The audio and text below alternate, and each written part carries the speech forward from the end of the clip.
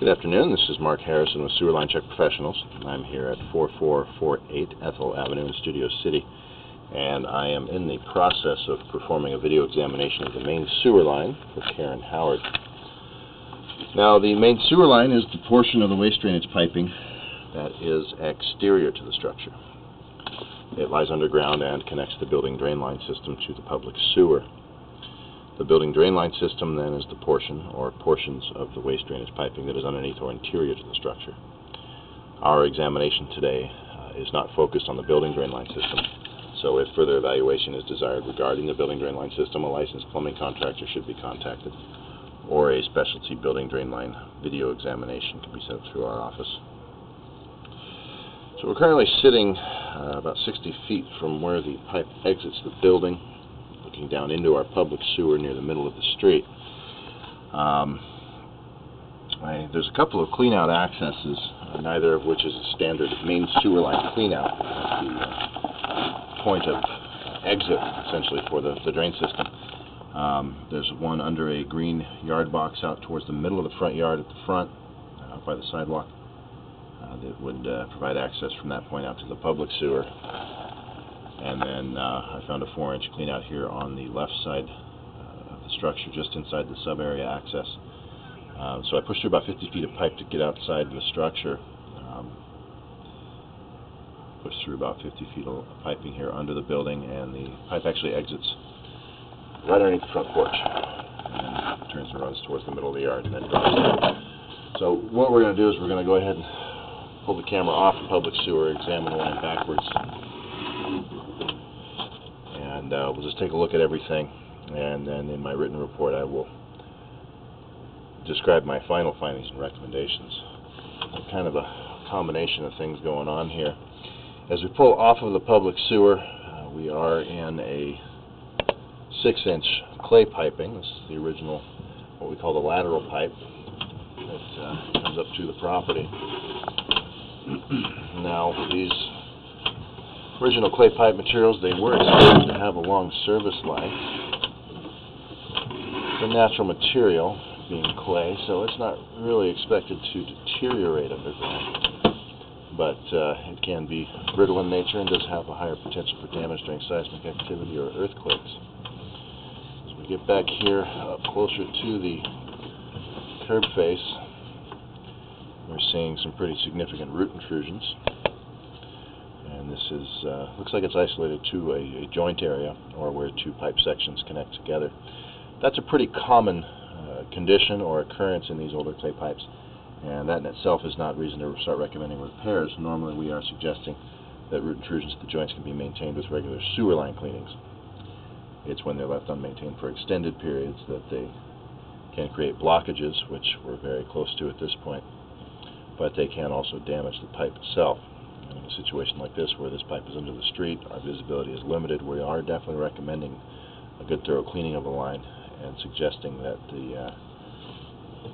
that one should take another look at it. Alright, so just as we pull back up under the parkway between the sidewalk and the curb face, we're pulling back into a modern plastic piping material.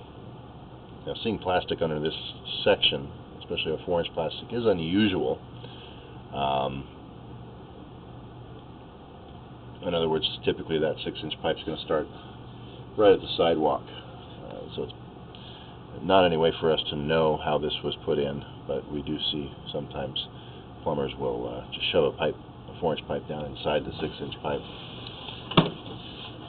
Don't see that there's any problems there, don't see any roots coming in at that connection, so I'm not going to start causing any alarm. I'm just saying it is unusual. And as we continue back, we're going to see a few other unusual practices. Alright, so now we're coming up steeply here, just at the front of the yard, and seeing some debris caught up here on the top of that opening. This is the clean out. It's actually at the front of the yard. So it looks like something's been backing up, and there's debris caught up in that clean out. Now, the modern plastic pipes, they are expected to have a long service life as well. These modern plastics have a very smooth inner surface that also allows for very high or maximum washout capability. In other words, they don't have a tendency to collect debris and have a high potential for blockages. And then the plastic pipes, unlike the clay, are intended to be impervious to root intrusions. So now we're going to pull back through another short section of clay here. For whatever reason, about 3 feet of clay piping was left here under the middle of the front yard. When I see this, I'm usually speculating that maybe there were repairs done at separate times by different contractors and they didn't really know what was old, what was new. Now we're getting back into an area of newer plastic that not in as good a shape. The connection here from the plastic to the clay pipe, that is intended to prevent roots, and you can see here we've got some root intrusions starting to penetrate through that pipe or that connection. So either the wrong coupling was used, it was improperly installed. You know, it's a varying things could have happened there, but that's something that would dictate repair as well. And then we got maybe 10 feet of plastic here, which again, at this connection, you're starting to see roots coming through it. Also, if you look at the top right of the screen there. So whoever did this section of plastic didn't do as good of a job. Those connections aren't really holding up. So now we're pulling back towards the front porch here, and you're going to see a lot more root intrusion, debris buildup, flow drainage.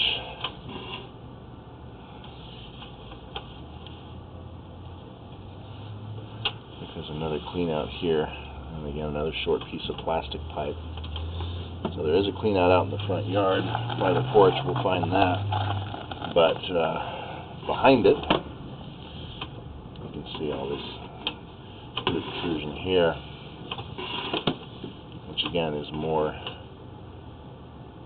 of the same stuff. It looks like it's at joints, but I can't see too well. So it's a situation where I would definitely recommend repair. Now this right here is where the clay starts underneath the front porch, and as we pull back up under the structure here, we're in a cast iron piping which has also been penetrated by roots a few feet back up under the building. So that's something of note as well. Cast iron pipes, when they start allowing roots in, that's a direct compromise to the integrity of the pipe. Those roots have breached the wall of the pipe, and they're not joints or things like that. So there's some repairs needed under the structure as well. So I'll include this photograph and video in my written report so that a plumber can use it as a visual aid if need be.